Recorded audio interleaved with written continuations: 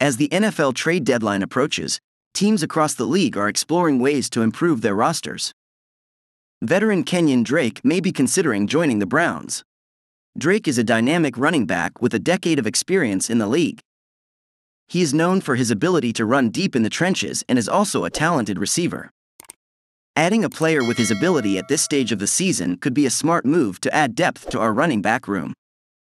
Drake's last big performance was in 2020, when he rushed for an impressive 955 yards and 10 touchdowns while also picking up 137 yards receiving. While he has never surpassed the 1,000-yard mark in a season, he has 3 seasons with over 1,000 yards combined, 2018, 2019 and 2020. The arrival of Kenyon Drake would be a welcome addition to our backfield and could give the Browns that extra boost in this final stretch of the season. Now, I want to know what you think about this. Do you think adding Drake would be a smart move for our team?